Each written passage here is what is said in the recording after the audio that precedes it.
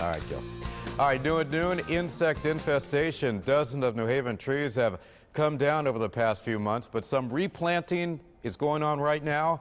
News 8's Ken Pierce live in News 8 Control this midday with the problem and the solution. Good afternoon, Ken. Good afternoon to you, Keith. And the problem is a little green bug called the emerald ash borer. It loves to eat and kill ash trees. It devastated a whole block right near the News 8 studios. But today the solution is here. They are planting new and different trees on that block.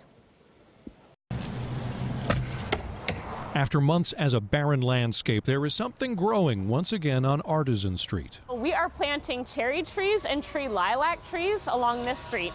So both are gorgeous summer flowering trees that are going to add a nice color. The color green all but disappeared from this street. Last July, notices went up telling residents almost every tree had to come down.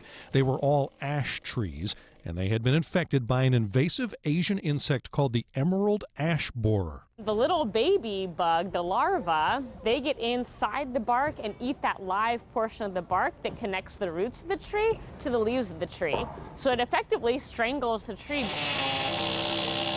That's why in August the chainsaws came, removing every ash tree on the block.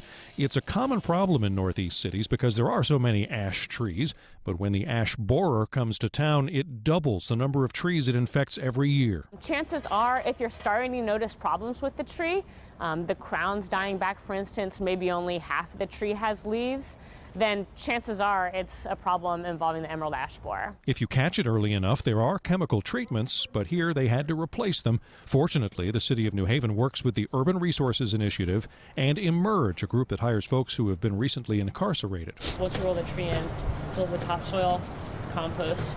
Together, they are bringing life back to Artisan Street. And if you think you have trees infected with the emerald ash borer, you can contact a licensed arborist. That's a good first step. Also, let the Connecticut Agricultural Experiment Station know as well. Plus, we have resources for you on our website, WTNH.com. Live in News 8 Control, I'm Kent Pierce. Keith, over to you.